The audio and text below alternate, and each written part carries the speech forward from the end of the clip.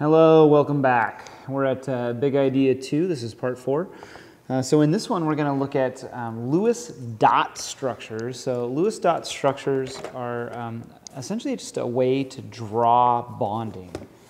And so there's sort of some easy rules to follow. We're going to go over those real quick, but inevitably on the AP test, at some point, you'll be asked to draw a Lewis structure for either a molecule or a polyatomic ion. So I want to try to do examples of both molecule and a polyatomic ion, and I'll try to pick a couple that are challenging in some ways. Okay, so let's go over these rules for doing a Lewis structure real fast. So here you go. So the first rule is to know the valence electrons. So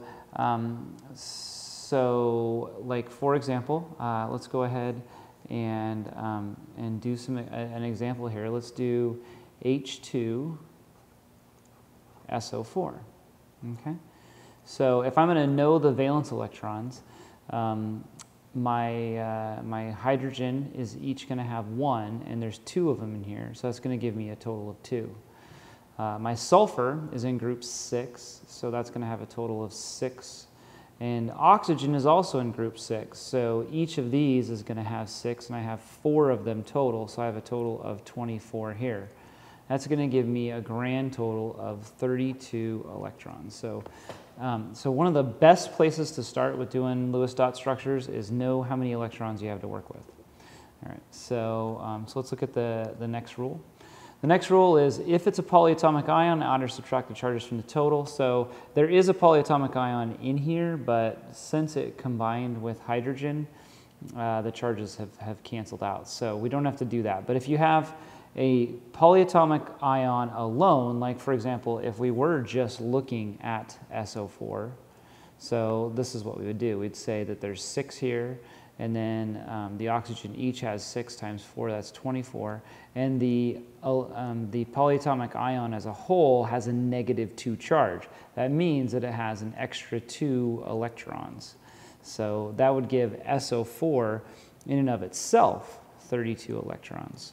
But since we combine with a hydrogen up here, that's where the SO4 got its 2 electrons that it would have just stole from something else otherwise. So if you have a polyatomic ion by itself, you add or subtract those extra charges from the total. But here we are. We're going to do H2SO4. So now we need to draw the basic structure, and the basic structure with all single bonds, and to put the least electronegative atom in the center position. So let's take a look here. So our least electronegative atom in H2SO4 is sulfur, and that there's only 1 of them here. So let's go ahead. I'm going to draw this with the colors a little bit better too.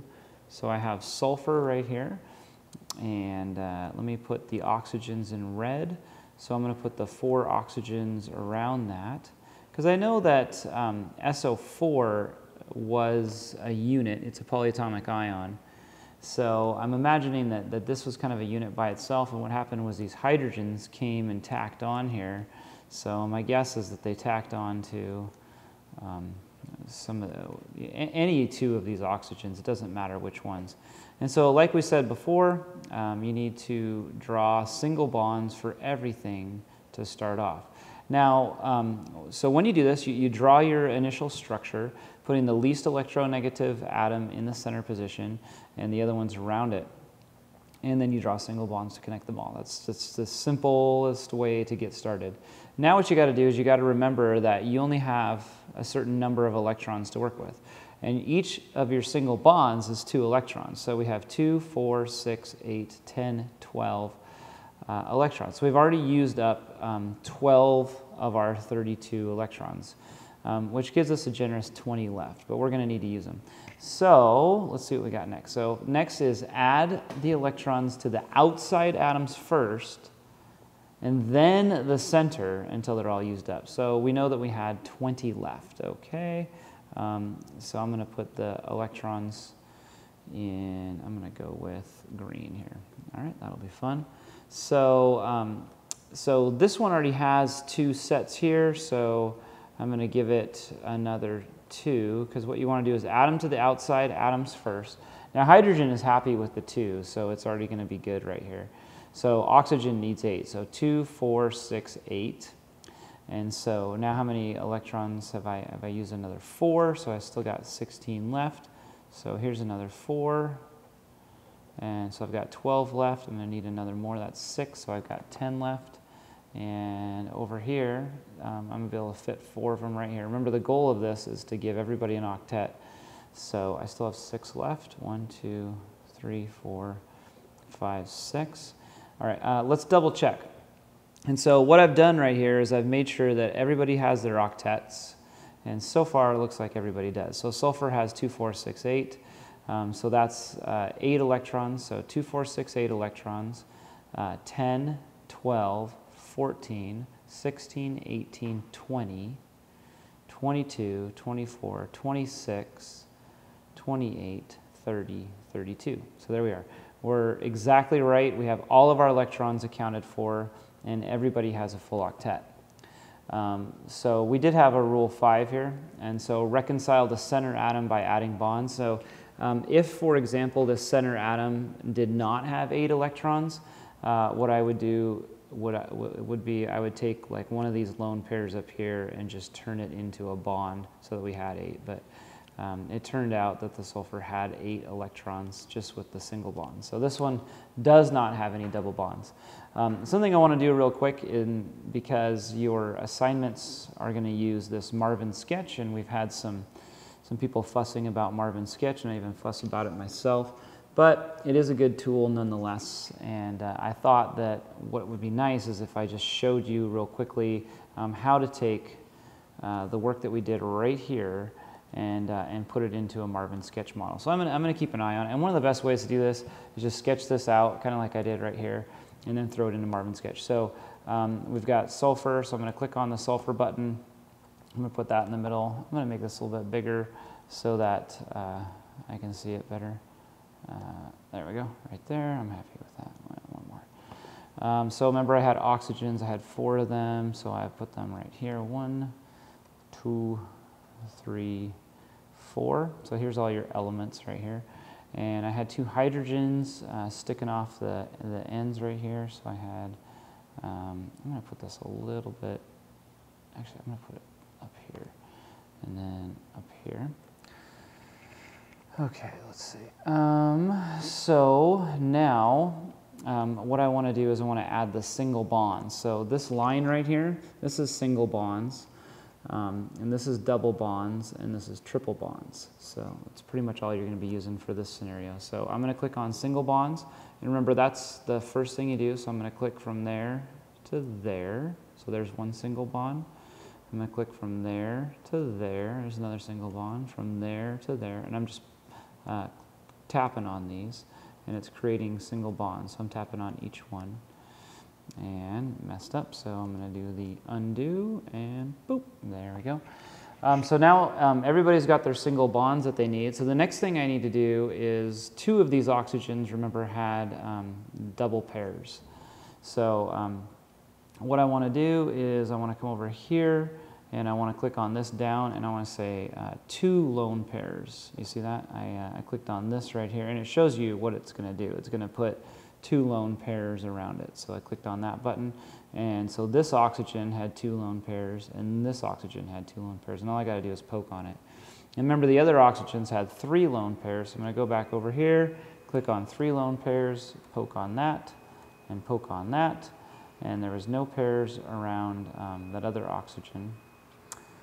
So here we are, and that's good. Actually, yeah, that's about as good as we can get. We probably could have spaced this out a little bit more, and that probably would have made it look a little bit better, but that's good enough. That's going to get you a good grade on that Marvin sketch. That'll actually work for H2SO4. All right, let's do one more real quick, and let me just get rid of all this real quick, and let's do another one real fast over here. Let's look at how about we do just a polyatomic ion? Let's do carbonate, for example. So carbonate has a -2 charge. So let's go through, follow our rules, and get this. So no valence electrons, so carbon has 4, oxygen has 6 times 3, so that's a total of 18. Plus this has an overall polyatomic charge of -2, so that adds 2 more. So we have a total of 24 electrons. Okay, so very important to start off there. Carbon is definitely our least electronegative atom, so we're going to put that in the middle, and all of these oxygens around it. We're going to draw single bonds to start, and then we're going to stick our extra electrons and fill up the outsides. 1, 2, 3, 4, 5, 6. 1, 2, 3, 4, 5, 6. And 1, 2, 3, 4, 5, 6. Okay, now looking at carbon, it only has 2, 4, 6. And so what I need to do then is take any of these 3 actually, and take that lone pair and move it over here and make a double bond on one of them. So now carbon has 2, 4, 6, 8, and that's it. And you probably need to actually, type this as a -2 up here. All right, so here we are. So here's the carbonate ion. And one thing that you'll know about the carbonate ion, or you can notice, is that I just took this and put this double bond here, but it could easily be here or here. And so that means that this is a resonance structure, meaning that if this bond was here, that's one structure, and if this bond was here, that's another structure. So it can have like all 3 forms, which is what we call resonance forms. And so you could draw out all 3 forms if you were asked to. That's piece of cake. Now let's go back over to this, and I'm going to pull this over so we can get a look at it. So how do we use Marvin Sketch to do this? So we've got a carbon, so there's a carbon in the middle. Boop. And we got 3 oxygens. I'm going to space these ones out a little bit more than I did. Boop, boop, boop. You like my sound effects? Yep, I do. And so I had, remember, a single bond between this one and this one, and a single bond between this one and this one. There we go. And actually, let's single bond. Ugh, okay. And then this one was a double bond. So I had this one, 2. Ugh. Stop it. All right, there we go. Okay, so, and then I had triple pairs, and so it's already on triple pairs. So I'm going to hit this one with a triple, hit this one with a triple, woohoo! And then I'm going to hit this last one with a double to match up here, and there we go. And carbon doesn't have any lone pairs in and of itself. Another thing that you can do is, see this negative sign right here? You can show that these have an electronegative pull to them if you want to. And this is going to be a non-polar atom anyway, so that's not that big a deal. So overall, this has a -2 charge. So you don't really need to show that in the Marvin sketch. So this would be good. This would be all you need to do for this one in this Marvin sketch. And so that is the carbonate ion. Now we could show resonance here. Right here, we could say that we could do this, you see. Now if I did that, it's actually showing that this bond could switch with all of these. So that's what the little dotted line is saying. It could, this double bond could be here, here, here, here, right? Just like that. So, so that's kind of what that little button right there is. All right, well, hopefully that helps, showing you how to use Marvin Sketch and then how to draw Lewis dot structures. And so this is a simple way to do it, and you should be able to get most of your structures drawn pretty easily and get your homework done. All right, thanks, guys.